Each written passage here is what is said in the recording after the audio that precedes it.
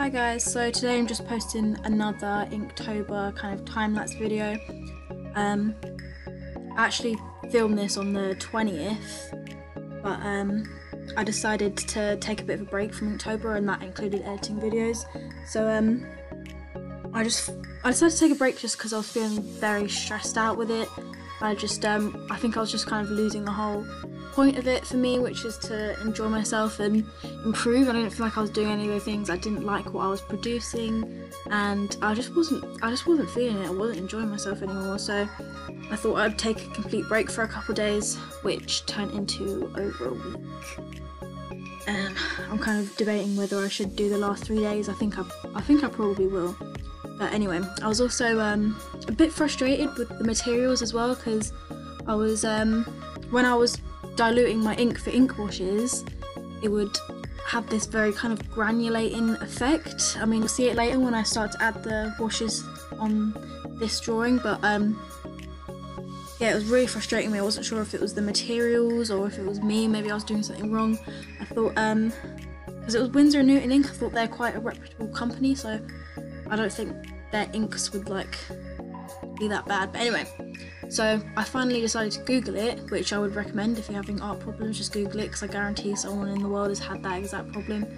But yeah, it turns out that when you use tap water to dilute inks, sometimes the minerals and the chemicals in the tap water can cause the pigments to what's it called? The pigments to like separate or clump together or something. It causes them to do something, which causes the granulation. So they recommended to get some distilled water, which is what I did. I bought some, which was actually fairly cheap. I think it was only like £2.50 for like a litre bottle. Anyway, no, not £2.50.